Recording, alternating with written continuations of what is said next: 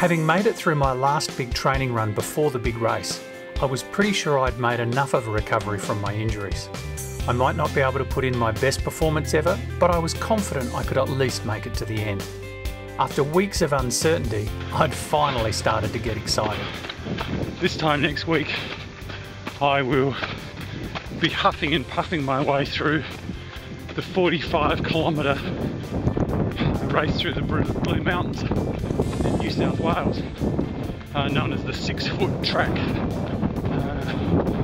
It's a trail run, which means it's not going to be easy, even though it's only 3 kilometres longer than a regular marathon.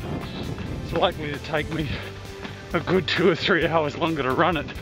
And while the ankle was holding up okay, the brain, well, that was still having its moments.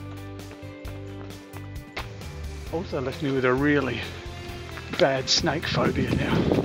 So running on some of these narrower paths, oh, I can't do it. I was going to go that way, but I'm a bit freaked out. It's the end of summer, but it's definitely peak snake season.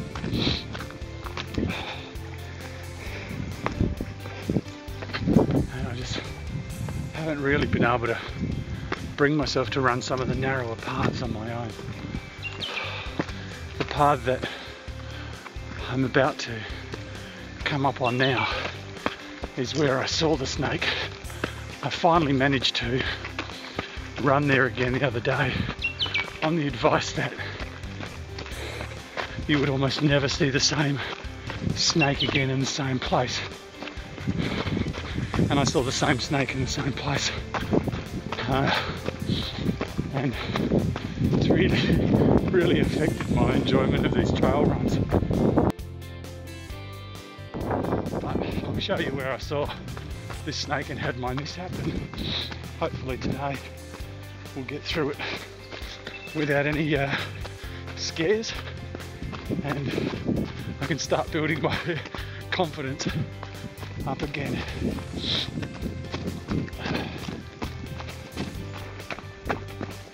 I managed to get myself to run down the infamous trail again, where my previous snake jumping effort had resulted in a pretty average ankle injury. But my hopes to get through unscathed were short-lived.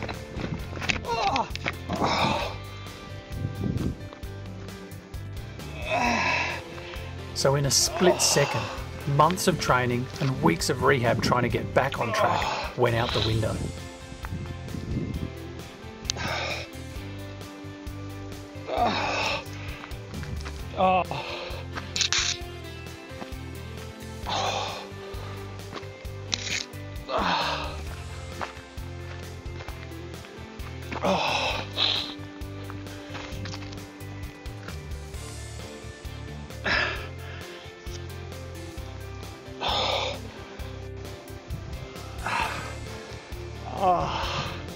Would you believe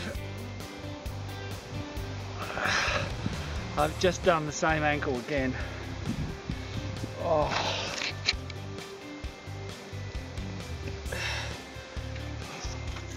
I don't think, this is the worst possible outcome. I'm miles from home and I have no phone. I'm gonna have to see if I can find someone. After calling for help and eventually making my way home, I had to face the fact that my dream of running the 6-foot track was over. With my ankle popping out in places it wasn't supposed to pop out in, I could tell that this time the injury to my already fragile ankle was way more serious, and there was no way I'd be running again anytime soon. I'd have to wait a whole year before I could try again.